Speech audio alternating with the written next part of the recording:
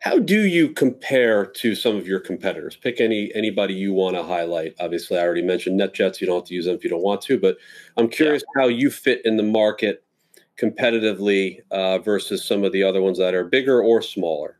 Yeah.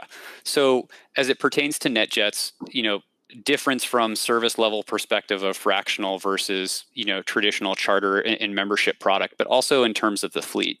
NetJets is a closed fleet offering. So if you are a NetJets fractional owner and you want to substitute off of your aircraft or interchange, Yeah. upgrade or downgrade for an itinerary, NetJets is going to be pulling solely from their fleet.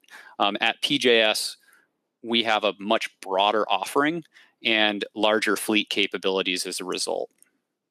Okay. And that plays a really large role. Stuart, you mentioned cancellation, and one of the nasty realities of private aviation is mechanicals as well.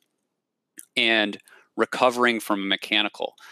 PJS having an open fleet, we're able to be much faster and nimbler than a service provider such as NetJets. It's a phenomenal service, but in certain instances, if they have to recover, they may end up in the situation where the traveler or the client is having to wait for them to pull from the next available aircraft within their closed fleet versus being able to grab the nearest aircraft that's going to service the client.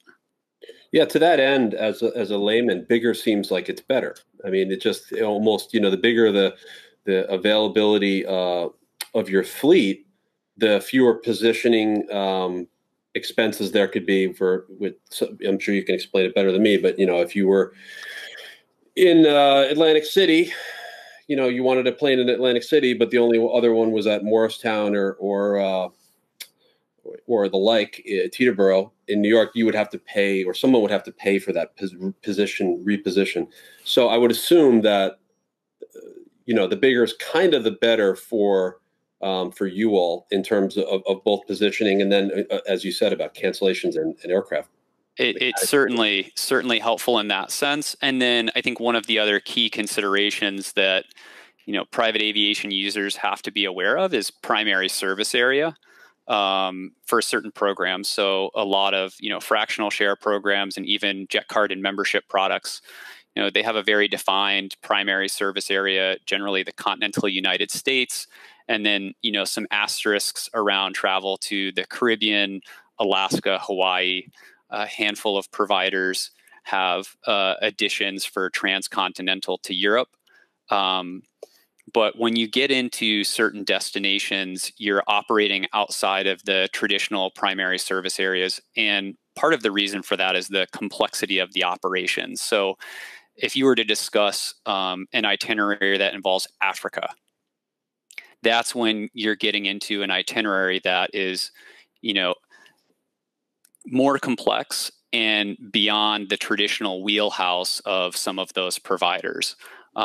Whereas, for PJS, we've actually operated extensively within Africa. We've had a client with a dedicated G4 in Africa for about 2 months.